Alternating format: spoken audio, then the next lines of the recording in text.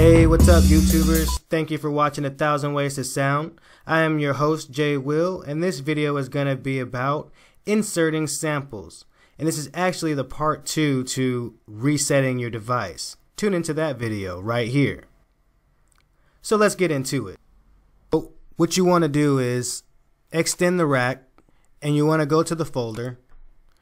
You want to find the location where you have your sample at. Let's say I want to find a gun sound. All you have to do is double click it now, and it'll automatically preload itself right there in the sample.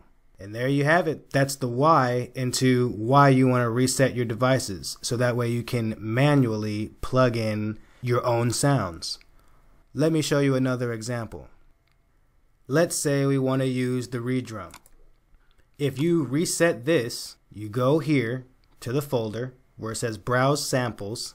You can select from the Reason Sound Bank, or you can select from your own. Whichever you would like to do, that's how you do it. So let's say I like this sound. Now this sound is preloaded into the redrum. As you can see, it is triggered by my keyboard and it is working. If you like this video or found it useful, hit the thumbs up, comment, share, subscribe. All is appreciated. Thank you for watching 1000 Ways to Sound. And remember, check out some more of my other videos right here. Peace!